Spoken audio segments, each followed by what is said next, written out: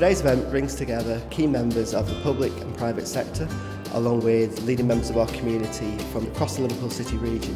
What we're trying to do today is to get a better understanding of what the future energy challenges are that our city region faces and that our national economy faces, and how we can make the most of those challenges.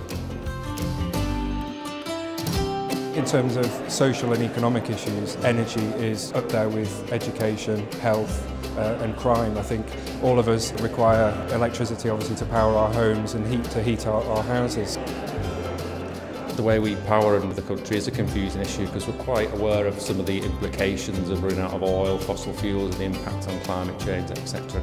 It's vital to the success of our economy, but there's also massive impacts on the social welfare of people in terms of the cost of energy and where they're going to get energy from in the future. This is called the British Energy Challenge, and this is a pretty hefty challenge, I can tell you.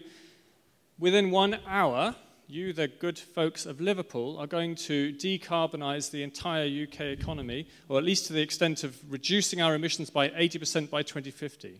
What we've got here is an amazing presentational tool which has been developed by DEC. So what we have to do is to make a pathway, all of us today, which adds up. And the calculator does this for us. What we're seeing here is a live website. It's got 3 main charts up here, which I'll just briefly talk you through. On the left hand is a chart showing the UK energy demand across time, starting with today, going out towards 2050. On the vertical axis is the units, which is terawatt hours per year. In the middle is where do we get our energy from? Same unit, same scale. We can see that this bulky bit at the bottom, natural gas. We're mainly a gas economy in the UK. And the right-hand chart shows our greenhouse gas emissions, which is the other element that DEC cares about. DEC cares a lot about keeping the lights on, and it cares a lot about protecting the planet and tackling climate change. So what the calculator does is it gives you a bunch of choices. Running down in the middle column are the things that might be obvious about energy supply, the left-hand column about energy demand. There are hundreds of thousands of ways we can tackle climate change. So no one choice here is critical to tackling climate change. So what we're looking for is to understand what people actually want to happen. But bearing in mind that all of these individually are optional, but collectively we have to make some tricky trade-offs. Now, I'm a married man, so I have quite a warm home. Warmer than I did have when I was a bachelor. And I don't mean to be sexist, but the more people you have in the house, the higher the temperature tends to go to make everyone comfortable. We've got quite a unique selling point in Merseyside. We've got quite a lot of fuel poverty. And some of the issues for that is due to the ageing population who need the higher temperatures. I want to go on to supply. Does anybody think that offshore wind is simply, I don't know, either horrible or a waste of money or anything like that? Or are you all pretty pro-wind here? We're living with the construction of them at the moment, and I think everybody enjoys seeing the ships coming in, loading up and getting out there. You solve part of your distribution problem by building them near the largest centres of population. You build them in the Irish Sea. You've got Liverpool, Manchester, Birmingham within an hour or so of the port of Liverpool. Why is the black line not going anywhere near our 80% reduction target?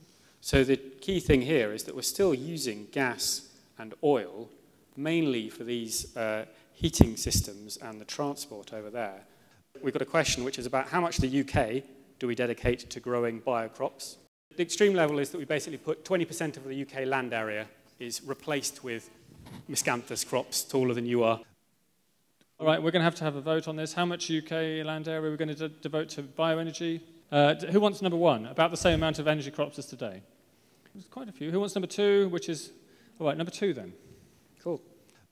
Look, we're getting to the end of our time here. What are we going to do, Tom? But we're still, in this world, not tackling climate change. So one of the key decisions we need to make, though, is about electrifying transport or electrifying heating or industry. I think electrification and combined heat and power, because again, it depends on locality and resource. We do have a lot of industry in the Liverpool City region that we can capitalise on. How come we've just hit the target? What did you just do? I was turning. So electrified both sorts of... I just electrified both sorts of heating, so both our commercial properties and our homes. Ladies and gentlemen, we've just decarbonised the UK. Well done. Give yourselves a round of applause.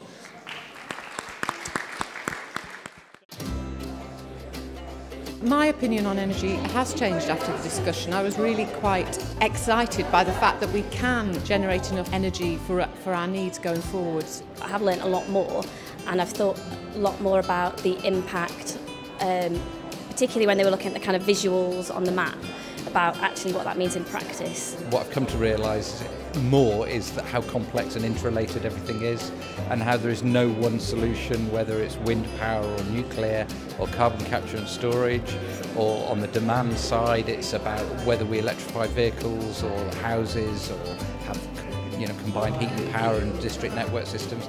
There is no one solution, and that it's a whole mix of solutions that are actually going to transform the UK economy into a low carbon economy.